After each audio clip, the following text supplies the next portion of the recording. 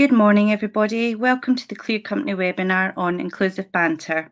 I'm Heather McVicar, a management consultant with the Clear Company, and today we've got around 30 minutes, and as part of that time, there'll be an opportunity for questions and answers at the end. You can submit questions as we're going through the presentation. There's a box at the bottom of the right-hand side of your screen where you'll be able to submit the questions, and I'll answer them, as I said, at the end.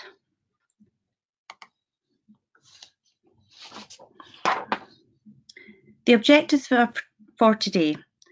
What is banter? When does it become bullying? When banter becomes serious?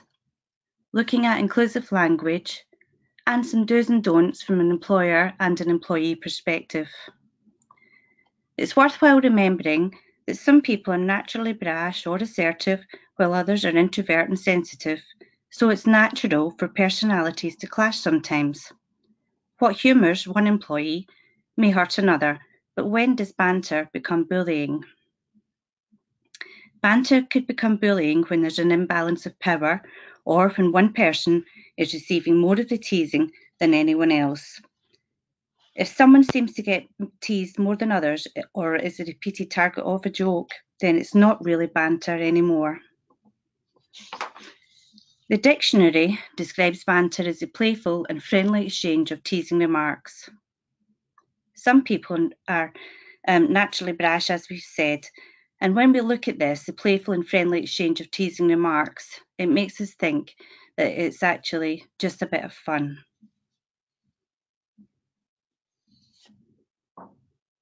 And friendly banter is fun, right? But what happens when it crosses that line and is bullying in disguise? In friendships or a one-off scenario, two people can make fun of one another in a genuinely good-natured way.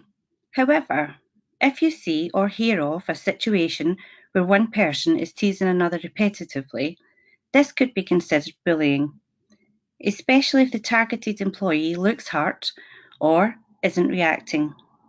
Equally, a heated conversation may escalate into aggression when personalities clash. In this situation, there may be an aggressor and a victim.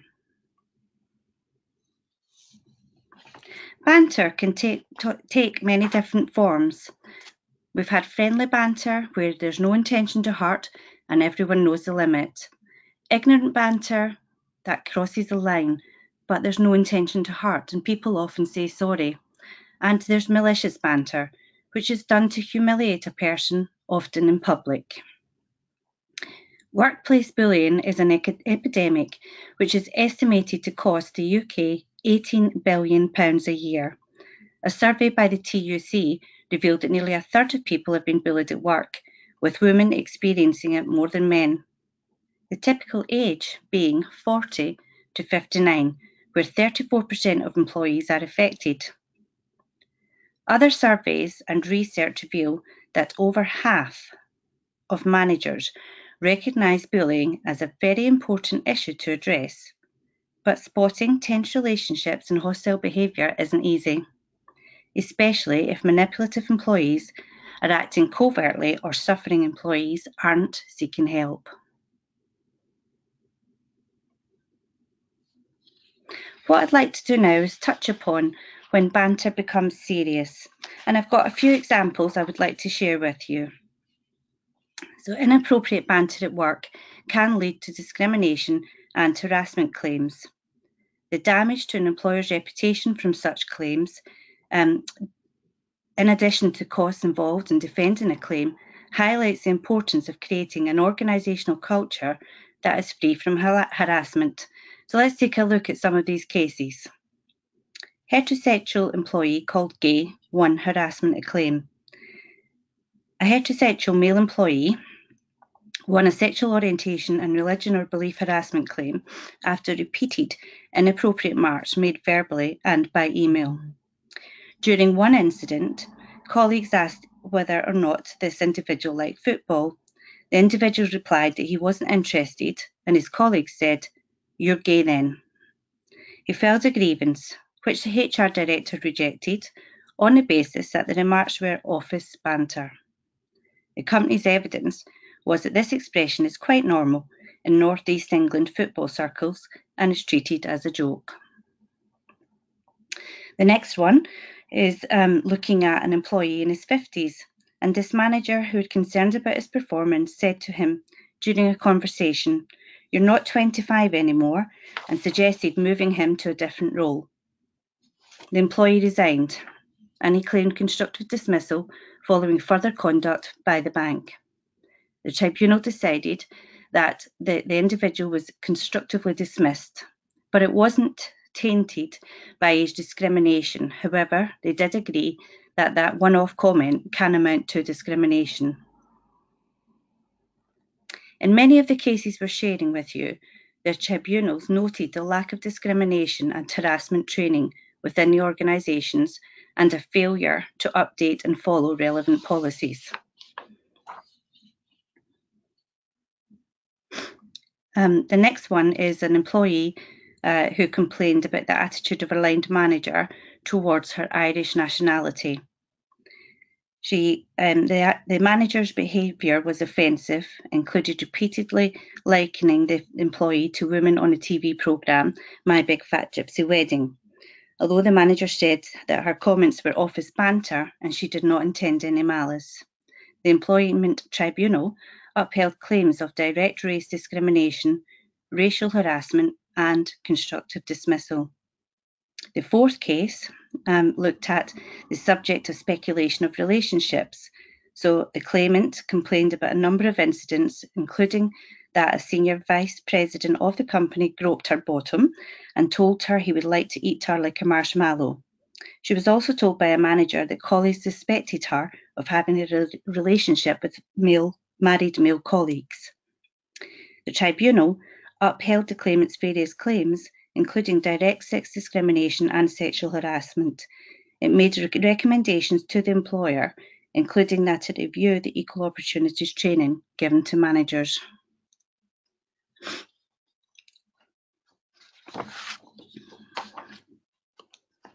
Two more cases to review very quickly with you, because I think these are interesting to share as part of what is banter and what is not. The employee was subject to harassment compared to banter and carry-on films. A female employee was subjected to daily remarks that were of the same sexual nature as the theme of the carry-on films. Her manager gave evidence that banter, including strong language, was an everyday fact of life. The tribunal found that this amounted to sex discrimination and harassment. The tribunal said banter is a loose expression covering what others might be abusive behaviour on the basis that those participating do so willingly and on an equal level. It can easily transform into bullying when a subordinate employee effectively has no alternative but to accept or participate in this conduct to keep his or her job. And the last one is regarding an employee who worked in sales. This individual was awarded over £2,000 for office banter that spilled into racial harassment. It commented that the office environment was conducive to healthy banter, but found that the claimant, who was a Sikh of Indian origin, was harassed when he was called a monkey or cheeky monkey during a golf match at which business matters were discussed. The employer did have a rudimentary policy, but there was no satisfactory guidance, no training, no monitoring, and no policing of this policy. So what behaviour amounts to harassment? So under discrimination law, behaviour will be potentially amounted to harassment if it is unwanted conduct that has purpose or effect or violating a person's dignity or creating an intimidating, hostile, degrading, humiliating or offensive environment for that person. The term unwanted makes it clear that it is up to the victim of the alleged harassment to decide whether or not a particular type of treatment is offensive to him or her personally. People are different, and what one employee finds hilariously funny may be offensive or degrading to another. In judging whether or not particular conduct may amount to harassment, it is important to bear in mind that the motive of the harasser is irrelevant. So what should we do? Word choice influences emotions. Studies show that exclusionary language is experienced as ostracism by excluded groups. A study into banter by the Institute of Leadership and Management shows that banter needs to be addressed by employers as much as full-scale harassment and bullying does. The Banter, Just a Bit of Fun or Crossing the Line report surveyed more than 1,000 people, and it found that 4% have actually left a job because of negative banter. This is huge in terms of recruitment budget, hiring new members of staff, and could cost something like £30,000 for some senior workers to replace as expensive consequence of what some describe as a bit of fun. The report also found that 1 in 10 women cited workplace banter as a cause of mental health issues. And despite the recent highlighted media awareness over inappropriate behaviour at work, such as the global Me Too movement, where the line is crossed, women are still less likely to challenge inappropriate behaviour than their male colleagues, with only 55% of women compared to 73% of men saying they would directly challenge banter. The study revealed that it is those at the midway point in their careers who are most affected by banter and suffer poor mental health as a result. Younger workers also suffer, with graduate trainees most likely to avoid work socials than any other group to escape the brunt of inappropriate banter. So, what can employers do? Examine your existing policies. Be proactive and don't think that somehow over time this is an issue of working life that is going to fix itself. Appreciate any negative banter that leads to a loss of confidence and resignations has a real impact on your bottom line. Have clear policies on bullying, harassment, equality, diversity and inclusion. This is critical for employers that can be held liable for the actions of an employee. Along with formal bullying policies, have clear policies on workplace banter.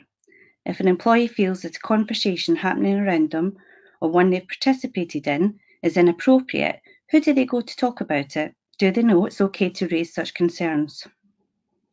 Be mindful that any unwelcome comments at work aren't just a bit of banter. That can sometimes form the basis of a legal claim. If an employee has not experienced something as a joke, then the environment can soon feel hostile for that person. Create awareness of workplace banter and what is good or bad right from the start at induction. Create a culture where people feel they can raise concerns and be seen to be inclusive and diverse. Hold inclusivity training and discuss what might be considered banter by some but leaves others feeling alienated. Publicise your policies and your training. So there's some general principles to consider. Some of these are in fact about taking into account modern workplaces. For example, gender neutrality reflects a change in gender balance. We no longer only have men in the workplace, so actually using gender neutral job titles reflects this change. It also helps us to challenge stereotypes and can reduce the opportunity for unconscious bias to dominate our decisions. If we have gendered job titles in mind, we are more likely to support the historic stereotype. Not everyone uses the same language when talking about disability, and there are no hard and fast rules. As a general rule, it's good practice to put the person as the focus of the language you use so that they are not defined by their disability or their disability is framed in a negative way. Other examples. So, for example, we could say wheelchair user versus in a wheelchair or wheelchair bound. We often hear women referred to as girls or ladies, and although well-meaning, that can indicate a power or experience difference. Many women find this language patronising or feel that the same language is not being used in the same context for men, e.g., boys or gentlemen. The core principle is to treat everyone as an individual, although these are core principles. We all have our preferences about our identity, and this should always be respected. There are no hard and fast rules, as we do not know, as what we do not know is that language changes all the time, and you don't have to be an expert. Think about using words such as gay, replacing Christmas with festive season, but equally don't assume that people don't celebrate even if they're not a Christian. And please try and be inclusive and thinking about including everyone in Christmas meals, Christmas night outs, and Secret Santas. So what can we do from an employee point of view? From an employee point of view, we need to think before we speak. Would it be funny if someone said the same thing to you? Don't pick on someone's insecurities. Be aware whether someone is clearly not enjoying the banter, and if they aren't, please stop. Don't laugh along if you're not finding it funny. And saying something is just banter doesn't mean it is. There's a line. Don't cross it. Thank you. Thank you for listening to everybody. I'm just going to look and see if we've had any questions submitted.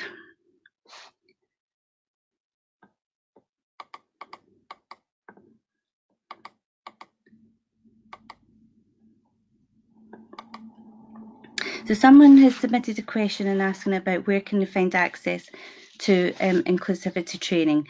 And after this webinar is finished today, we'll be sending out an email to all attendees with a link into the webinar and also some further information on what training the Clear Company can offer in that area. So remember, if you've got any questions, you can submit them in the bottom right-hand box.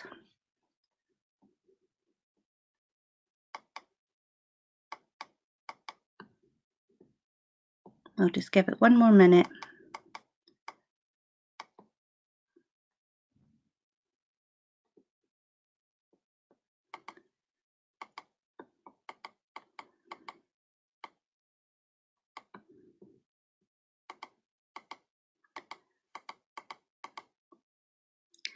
Someone's asked a question about, is there a guide for policies? There will be information included onto the Clear Company website, and for those of you that may be aware of, or if not, I'll introduce you into Clear Assured.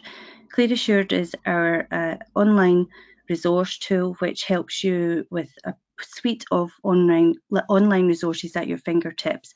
And within there, it's effectively having your own diversity and inclusion resource that you can access, and it helps also monitor and measure your progress within the diversity and inclusion journey. But you can find lots and lots of information which will include things like best practice policies, examples, and there will be definitely more information on guides for inclusive banter and policies. One of the things, just to probably reflect back on when you look at your policies, is to look at some of the examples I've given you there for the case studies, and also thinking about what employers can do piece. Thank you for that question. Someone else has asked about the term guys, and is it sexist when it's acknowledging a group of people within the workplace? The answer to that is that it is found to be by certain individuals, and it is seen to be something that refers more in terms to men rather than being inclusive for everyone. So I think when you're talking to individuals, it would be better, a group of mixed individuals, it would be better not to use the term guys going forward.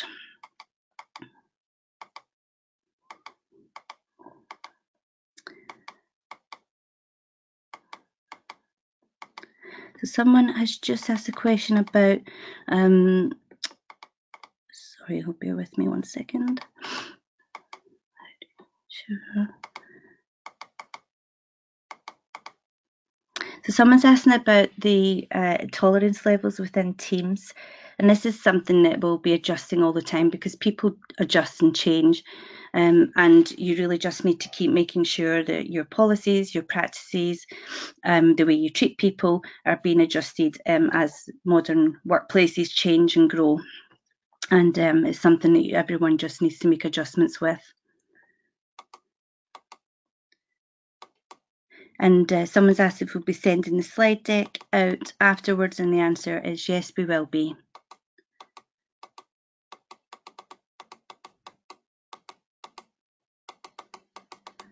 Thank you. I think I've covered all of the questions that have been asked today.